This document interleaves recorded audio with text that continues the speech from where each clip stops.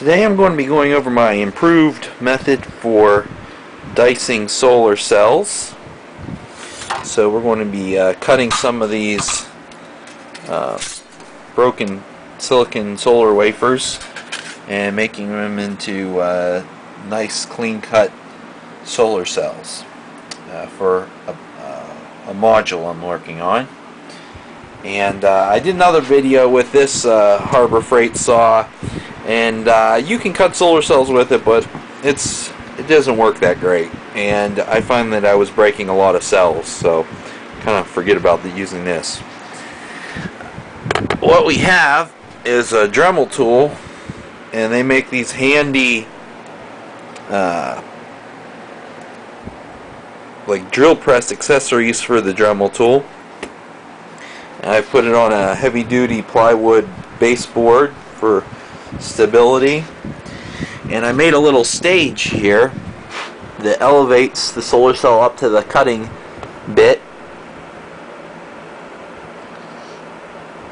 and I put a little edge bar here, so we'll put the solar cells will be on this piece of wood. The edge bar kind of keeps it straight in one plane. Slides pretty well. I put a piece of Lexan over top of the wood because the wood on wood had a little too much friction. It was hard to slide the cells, so this Lexan helps the wood move smoothly underneath the cutting bit. And you want to get that cutting bit adjusted so it's just right above the wood. You're going to be cutting into that solar wafer almost like you would use a milling machine. So, and this lathe or this drill press attachment is kind of nice because it's adjustable. You can adjust the height up and down, and also if you get a kind of a solar cell or is uneven or it's not sitting right on the stage, you can kind of make little fine adjustments with the drill press handle. You can just kind of drop that bit and cut a little bit deeper if you need to. So this is a really handy setup, and I'll demonstrate it in a minute. Another thing to note is I'm using a diamond grinding bit for cutting these cells. You can use ones that are a cheaper variety, but I just want to show you something kind of interesting. In the cheaper drill bit, after you cut a few cells, there will be almost this little this perfect groove where the solar cells have been sliding past the bit.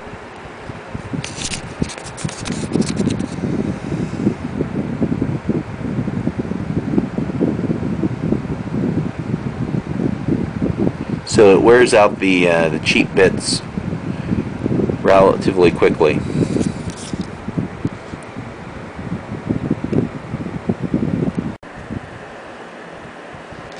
So to get started, take your solar cell here,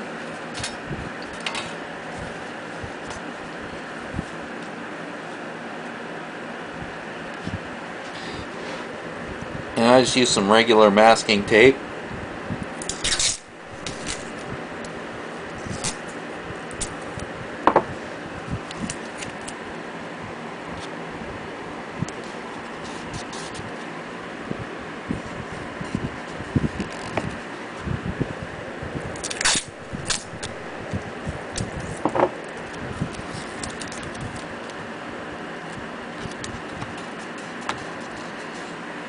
And just tape those corners just to hold the cell in place as it goes under the cutting bit.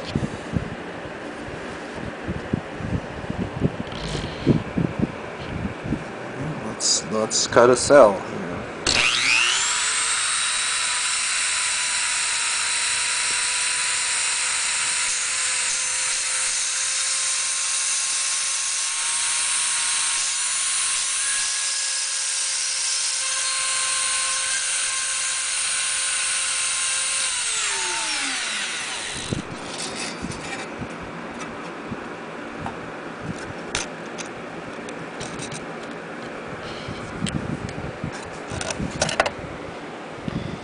you go, quick, clean.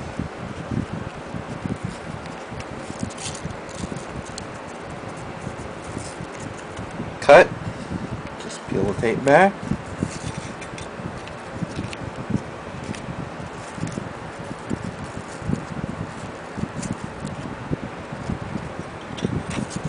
Nice clean edge on that solar cell, and it's ready to be used with the rest of those. And there's a little dust that builds up, which I like to use a vacuum. So just clean out periodically. Every 3 or 4 cuts, it's a good idea to just suck that dust off, because it does kind of get in the way. It gets underneath the next cell and kind of makes it cut irregularly.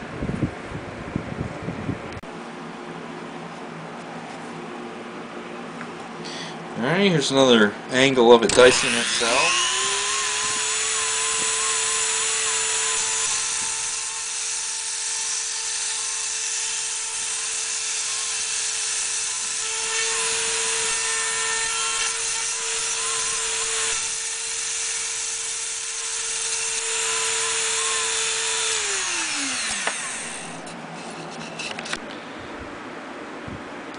That pretty much concludes the video.